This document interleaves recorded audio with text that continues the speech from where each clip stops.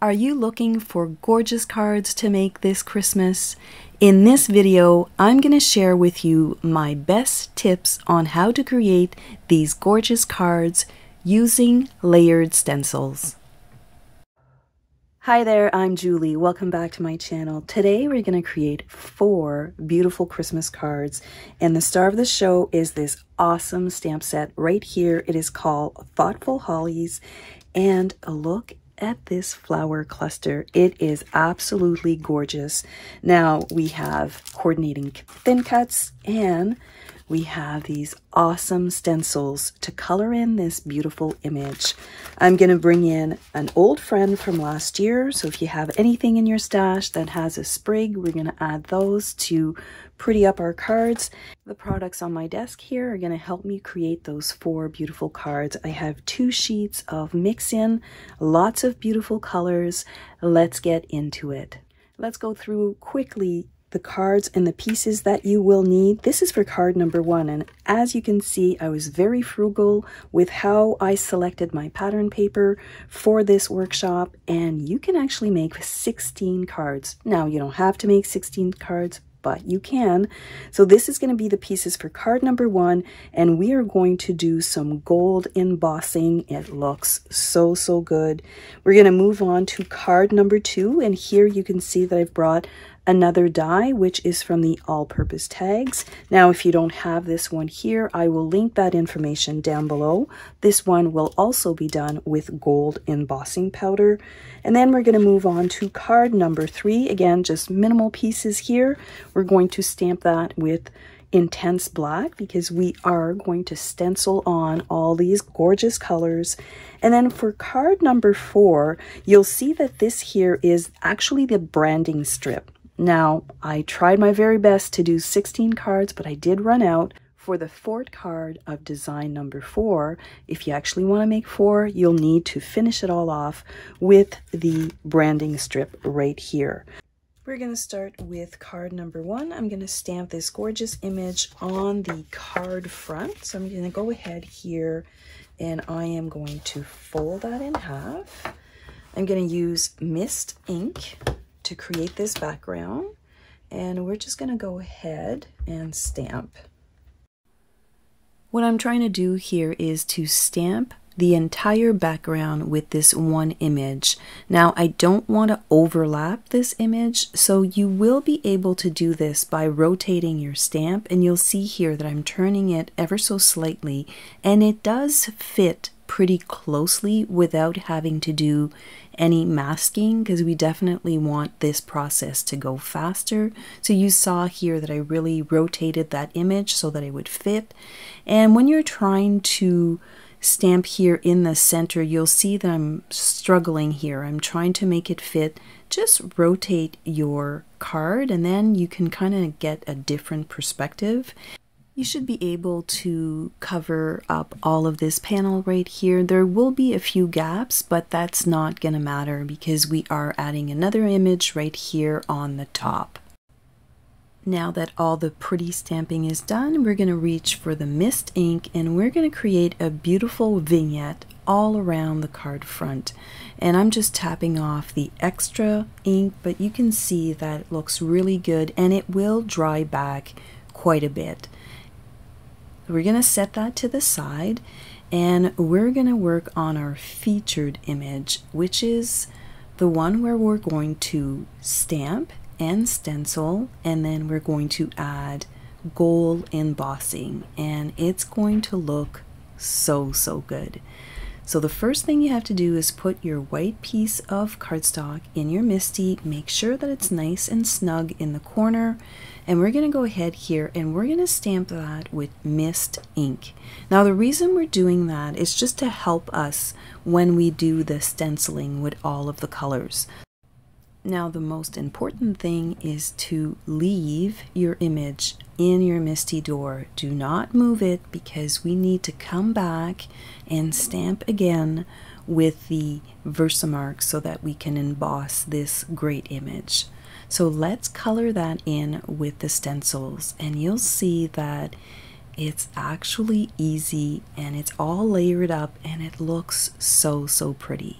So we're going to start with the holly leaves, and I'm going to start here with Seabrook, and I'm just going to add it at the tip. And don't be afraid to lift your stencil and look if you're on track, because it can shift a tiny little bit. You can see here that it moved a little bit, so I'm just kind of checking to make sure that I'm not going off the lines, and I'm adding the color where I want the color to be. And this Seabrook color looks really, really good because this flower is going to be white. So we're starting with the lightest example, if you want, of these 4 cards. Now the next one here is the little berries, and those are done in mist, and I just went ahead with a really light touch. Again, I'm trying to see if I've lined up my stencil correctly, and now I'm going to go in a little bit more heavy-handed, and I'm kind of going up. If you can see, I'm adding a bit of a shadow, so I'm pressing a little bit more and adding a little bit more color to those berries, and I think that that looks really, really good. So you can do a little bit of shading. It's not necessary, but you can if you want to. So the last stencil that we're going to use for this one here is the center, and you saw that I picked up my brush with the acorn ink, and I didn't add a whole bunch to it. And I'm going to do the same thing here. I'm going to brush up so that there's a little bit of a shadow at the bottom, and that's all you need. It doesn't need a lot of ink. So now we're going to take our image and we're going to bring back our Misty, and hopefully you remembered to keep your image in the door because it's not going to work otherwise. And we're going to re-stamp this, but before I do that, I'm going to season my panel, and make sure that you season it well, especially if there's ink and it's not dry. The embossing powder will stick to it. So my Versamark here is not very juicy, so I have to kind of go back a few times, but I'm not pressing hard. Like I'm tapping down on this image, because if you squeeze that in, you're really going to distort the image. It's not going to look right because it is very, very dainty.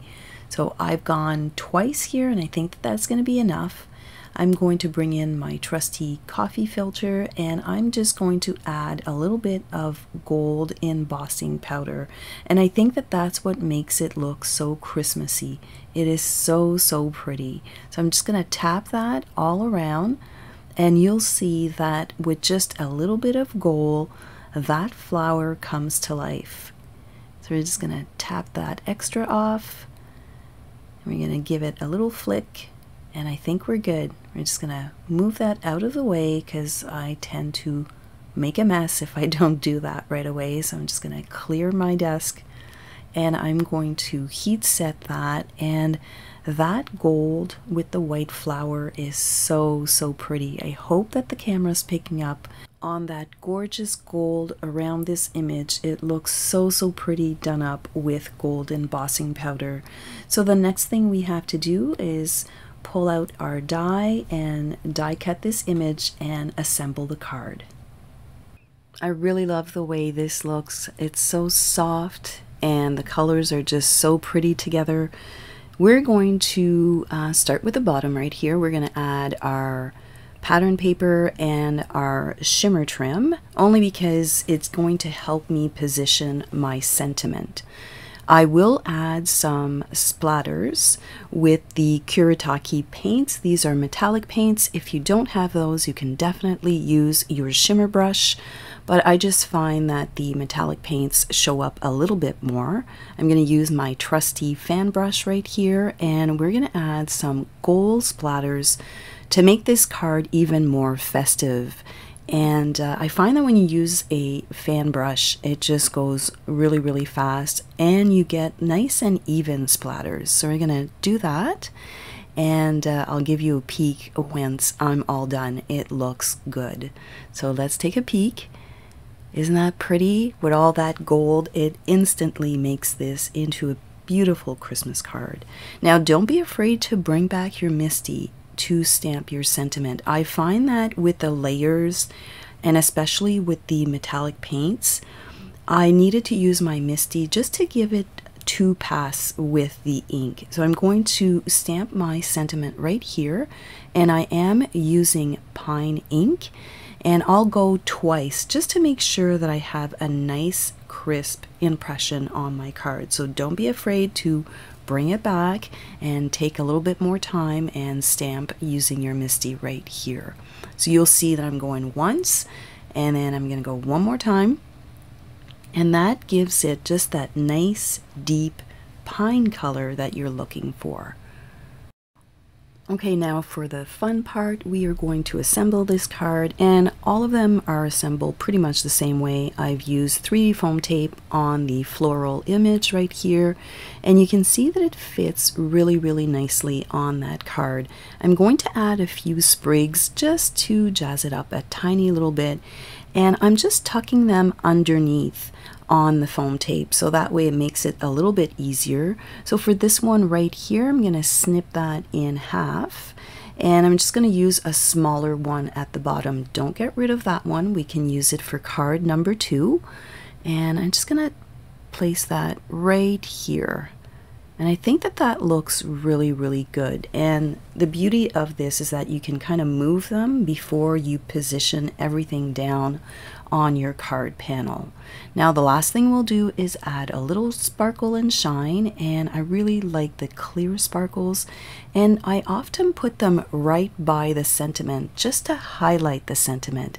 And I think you'll agree that it's just the right amount of sparkle for this card. So this is the completion of card number 1. We're going to move on to card number 2. We're going to take our 4x4 piece here, and we're going to sneak it right in the corner. Make sure that it's nice and snug. We're going to add our image very much like card number 1, because we are going to do gold embossing for this card too. Now we're going to start with sage ink right at the tip. So I like to start lightly, like a light touch, just to make sure that my stencil is positioned correctly, and it is. We're going to move here to pine, and I'm going to give it a little bit of dimension.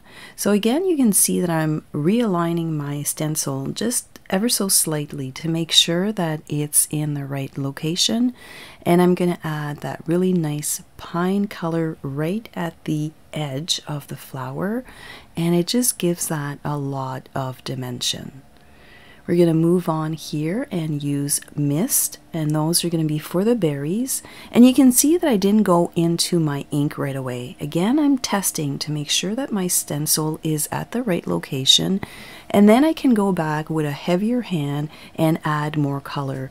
Here I'm kind of brushing up just to give the berries a little bit of dimension at the bottom. They would be a little bit darker, and I think that that looks really great. Now for the flowers themselves, we're going to do them in red, and these ones here, we're going to concentrate the red in the center. So I went ahead and I added a little bit of red everywhere, and you can see that I'm realigning my stencil just to make sure that it's hitting all the right spots. And then I'm going to add more ink towards the center. So I'm going to concentrate the red in the center, and it's going to fade into a lighter shade. So that takes a little bit more time, but it's really easy with these layered stencils. So you can see that I've got more red right in the center, and then I'm just fading out to a lighter red color. Now right now it doesn't look like much, because don't forget, we're going to come back and we are going to do gold embossing for this one here. So I brought some acorn color, and I did go with a heavy hand, and you can see that it's dark. Now one thing you have to be mindful of before you do your embossing, this has to dry completely. Otherwise, the embossing powder is going to stick to the ink. So it gives us a good opportunity here to start working on the base.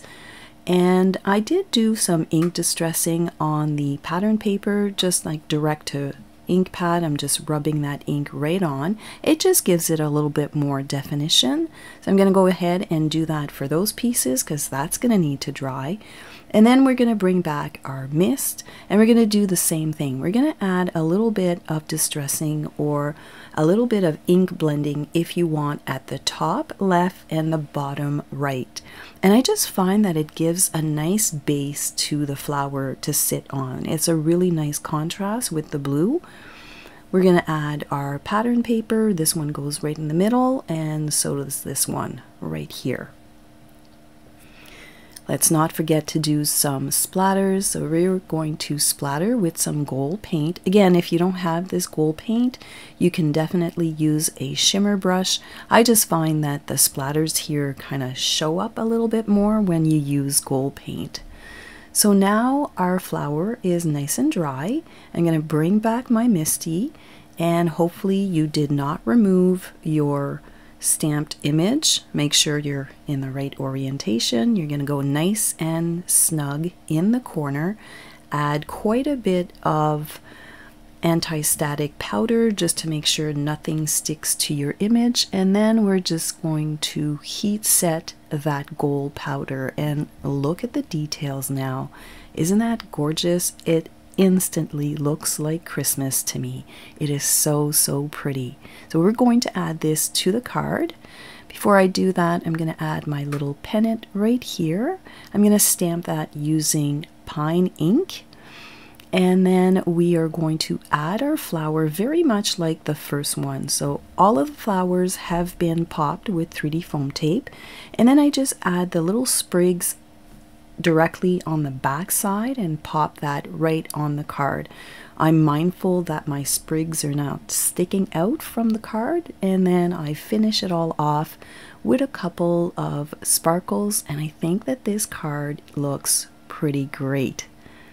Look at all the shimmer and shine. So these are the two cards that we started with, and they are done with gold embossing powder. So we're going to move on to card number 3, and these have been stamped with Black Intense ink, and I did use my Misty, so you'll have to go in like a couple of times just to get a nice clean impression.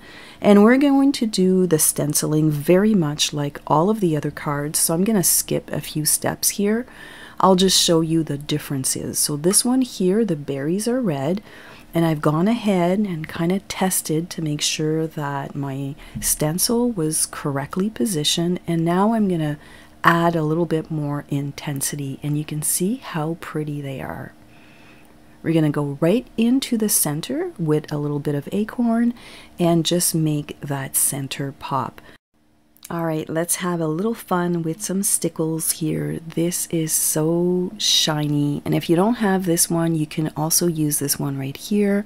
So we are going to make that white flower even more Christmassy. So I'm just going to add that right on top, and here too you really need to let that center ink dry where we added the acorn color, because it can bleed when you add your stickles, but once it's nice and dry there should be no problem at all. I wanted to share a little bit of information with you. When I first cleaned off my stenciled, I used this totally awesome cleaner which has a lot of ammonia, and it created a film on my stencil. Like, I thought that I had damaged my stencil, and I actually thought that maybe there was a protector film on this stencil. There isn't, but the harshness of the cleaner that I was using created a haze, and it was like really sticky, and I thought that I had ruined my stencil. So I had to go back and really rub off that layer that it created, and my stencils were good to go. So you can see here that my shimmer looks really pretty, but we're gonna have to let this dry completely before we move on. We can definitely start working on our bases right here, and if you are doing the workshop and you're doing 4 cards at a time, this is where you would set this aside and then you would start working on your next card. So very much like all of the other cards, we're adding some mist to the background. We are starting on the left and we are working our way to the right, and we are fading out to the right. You're not going to see the harshness of the inking on the left hand side because it's going to be covered by pattern paper.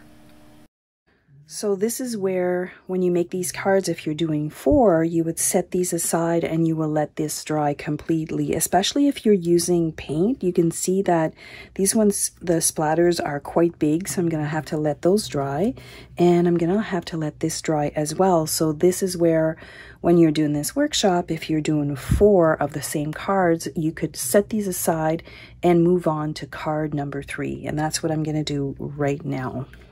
Okay, so we're in the home stretch. We're going to do card number 4, and these are the pieces we need for card number 4, and we're going to do some stenciling. I've already stamped this in intense black, and I'm going to do the stenciling. Now, I'm not sure if you've picked up on this, but I did do them in a specific order. I started with the 2 that had to be embossed at the beginning, and then for these last 2 I did the white one first, where I use the stickles because this has to dry, we all know that, and I'm finishing it off with red. This last flower here is going to be done in red, and I'm going to add quite a bit of ink. And I find that when you do them in this particular order and you clean your stencil really, really nicely, you're not going to contaminate the colors between the white, crisp flower and the red flowers. Now, if you do contaminate them, you'll end up with a pinky hue, which is not a bad thing for a flower. But if you want to keep them nice and white and red, this is the order that made the most sense for me. So I was starting with the lightest shade and I was working my way up. So the last flower is the one we're going to apply the most red to. And very much like the other ones, I started with the holly leaves, which are done in sage and pine. And then here I'm coming in with the acorn color. And I do find that this color looks like gold, so we're going to add a little bit of stickles to make that even more a thing. So you can see that the card number 2, we did do the red, but the red was more in the center. This one here, I'm going to do the reverse, and I'm going to do the red on the outer edges.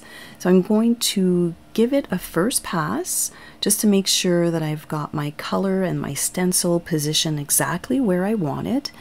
I'm going to take a little peek and it looks good. So now I'm going to start to really build on the edges of this flower, and you'll see that I go back many times because I want this one to be really, really vibrant.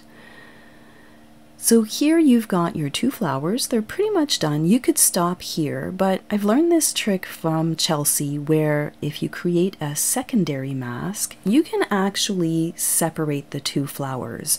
So the flower on the top definitely would cast a shadow on the one at the bottom.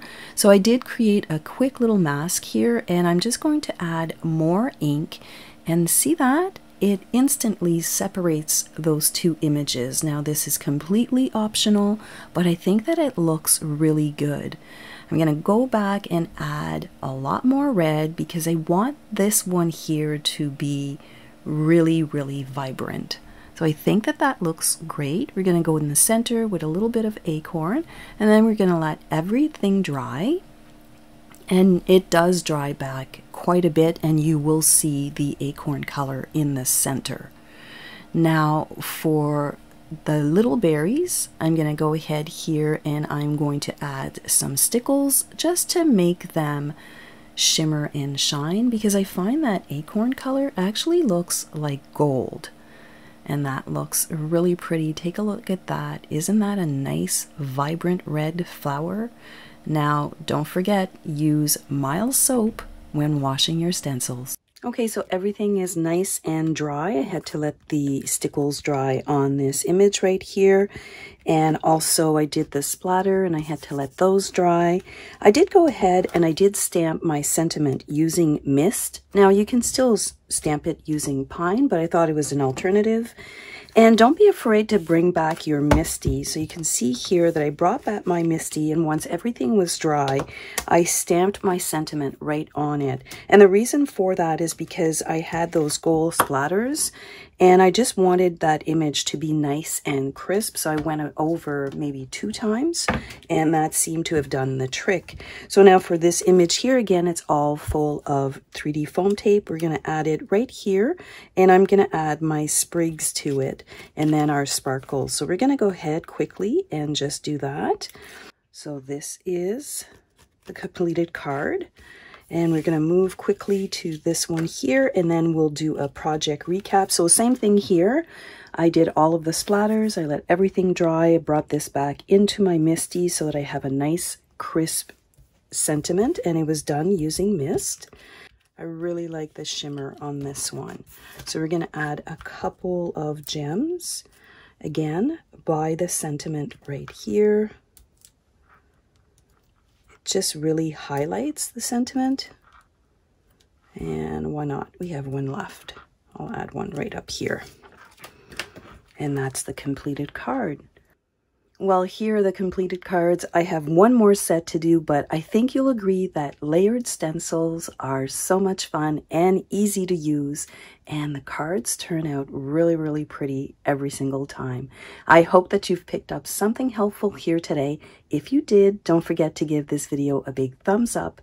That's it for me today. Have yourself a wonderful week. Bye for now.